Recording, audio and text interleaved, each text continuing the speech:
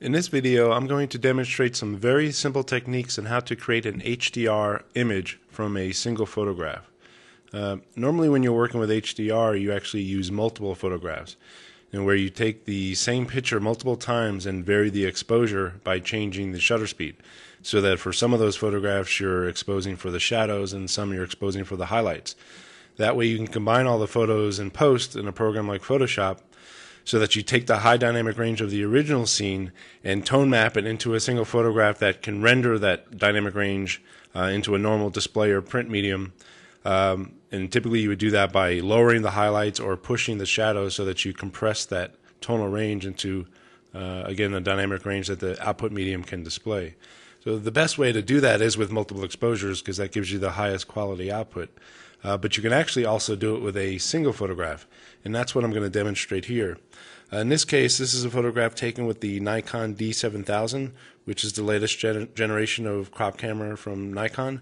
It shares the same Sony sensor as the new Pentax K5 as well, and these two cameras are known for their very high dynamic range. And what dynamic range means in that regard is that you can take a photograph, expose for the highlights so that your highlights are not clipped, and then push the shadows in post, which is what I'm going to do and demonstrate here, without introducing too much noise into the areas of the shadows that you've pushed. And so pushing the shadows and creating a single photograph HDR is the same thing you're doing with a multi-exposure HDR, where you're tone mapping and compressing the tonal range, but instead of having the benefit of multiple photographs where each photograph is optimized for a certain part of the histogram and a certain part of that range, you're pushing and pulling a single photograph to create the same effect. So again, the quality of a single photograph HDR will never match multiple exposure, but with these latest generations of cameras and their high dynamic range, you can still get a pretty dramatic result. So what you see here is a Lightroom 3. On the left is the original photograph. On the right is the photograph after all the changes I made to create the single exposure HDR. And I'm going to walk through the steps I've taken to produce this output. So let me first go ahead and revert this photograph to its original form. So before you even consider a post in Lightroom, when you take the photograph, you need to be very careful with the exposure. You want to maximize your exposure so that when you import the photograph into Lightroom and start to use these HDR techniques, you produce the best result. Now, the best way to expose is, in this case, you want to have your highlights as close as possible to the right of the histogram without clipping them. Now, here's the histogram here, and like most applications, whether it be Lightroom, Photoshop, or actually what's on the back of your camera on the LCD display, the histogram shows on the left the shadow portions of the image, and on the very right the highlight portions.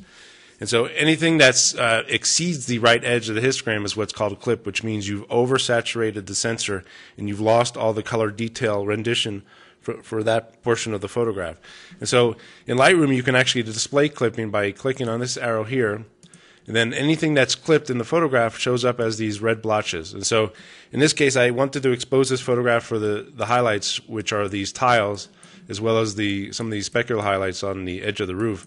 So these areas are clipped, but I didn't mind this because this area doesn't have much detail anyway. You can see here for the non-clip regions there's not much color or texture detail regardless. As well as on the edge of these tiles here you can see a couple of clip points, but again these are just specular reflections, and the full color rendition and luminance rendition of these tiles is kept intact. So to demonstrate how the highlights in this photograph were exposed just below the clipping point, or just to the left of the clipping point, while with that clipping display still on, I'll go ahead and push up the exposure of the entire photograph by just about a half a stop.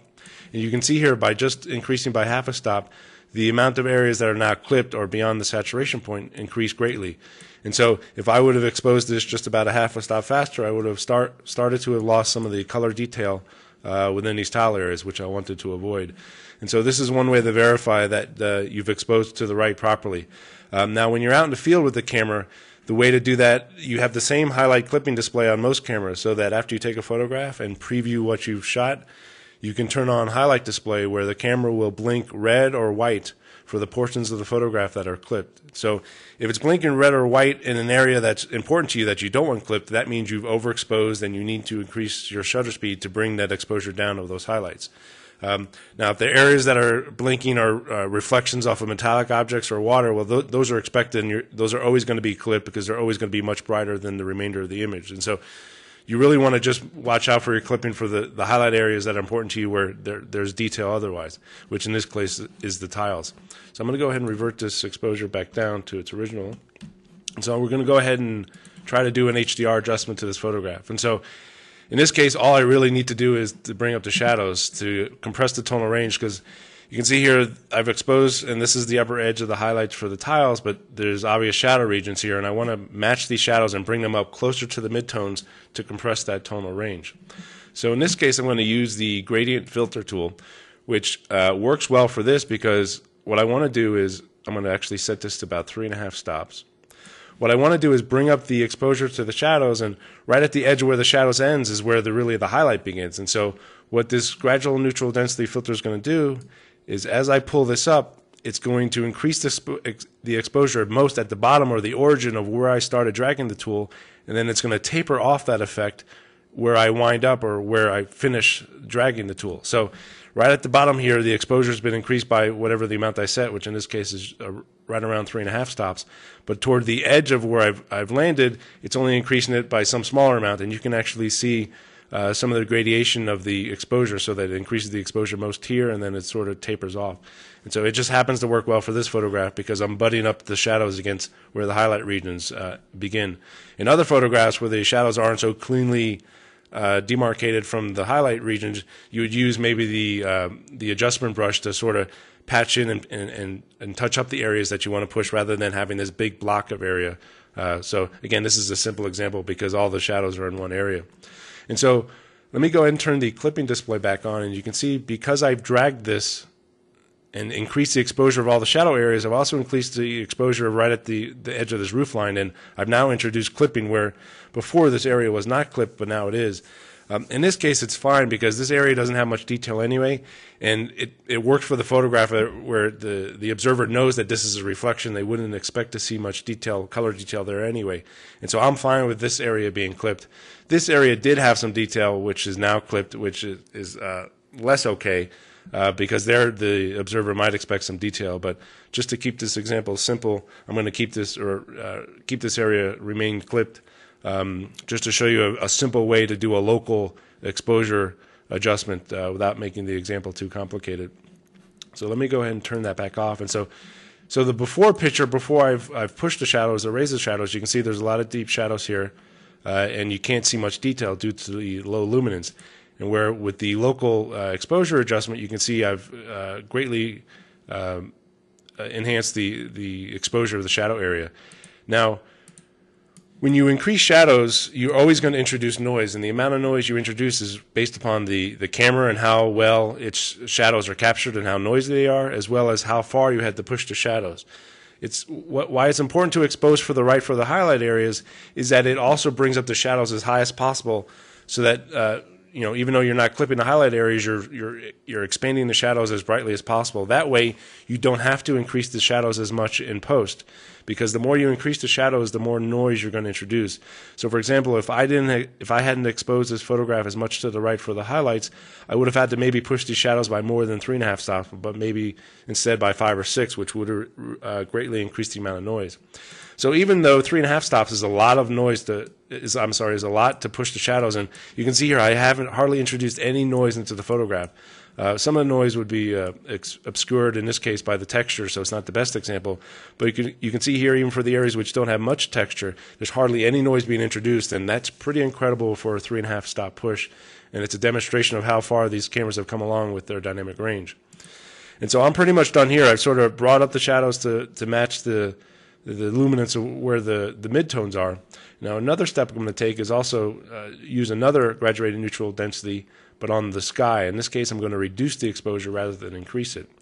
And so as I drag, I'm going to actually hold down the shift key, which is what I use for the shadow push. And you can see here when you press the shift key, it levels the tool. That way, if you're trying to apply this in a level fashion, you can do that without having to be too steady with the mouse. And you can see here as I drag, it's doing the gradient effect, but in reverse, where instead of increasing the exposure, now I'm decreasing it. In this case, I'm doing this because I want to punch up the sky. I want to make that sky deep blue, which is actually how it was when I observed it, and it was sort of brighter in the original photograph because I've exposed. And so what I'm really doing is just restoring the photograph as I saw it at the time I took the exposure. And so this also sort of enhances that HDR look, because HDR is all about tone mapping and contrast. And so I've increased the contrast of the sky, which increases the appearance of saturation as well, while also pulling up the contrast or the brightness of the shadow area, which again creates that HDR look. In this case, I like the way this looks because it's realistic to me. It's, you know, the colors are a bit punchy, but again, this is how the image actually looked at the time I shot it. So this is what HDR is all about for me. Is not about creating the surrealistic kind of pictures, but more just trying to recreate the original photo that I saw at the time I took the photograph, which you can't really get with a single exposure with the default tone curves that the tools are going to apply, because they're going to sort of move everything into the middle and you're going to lose that original contrast that you saw in the original photograph. So that's pretty much it as far as the HDR for this example. But like I said, it's a very simple example. What I'm also going to do, just as the course of my normal workflow, is do some sharpening as well. And so I'm going to hold down the Alt key and drag the masking slider, and because what I want to do is only sharpen the areas of the photograph that need sharpening and won't produce artifacts otherwise. And so normally for this kind of photograph where you have both the sky and some foreground content, you want to have none of the sky sharpened, because doing so would create some artifacts. And in this case, I only want the detail of the building to be sharpened. So I've dragged this to around 32 on the slider, which has some of the clouds still sharpened, because there's maybe some edges of these crisp clouds that I want to have sharpened. But other than that, I want the remainder of the sky to be unsharpened.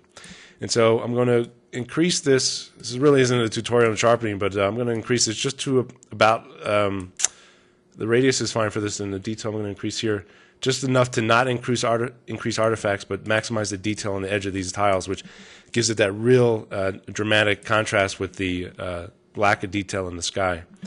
And so that's about it. Like I said, a very simple example of HDR and how to do tonal compression and mapping on a single image and sort of get the same kind of thing you would get with multiple image, maybe perhaps with slightly more noise in the shadows, but otherwise a very dramatic and acceptable result.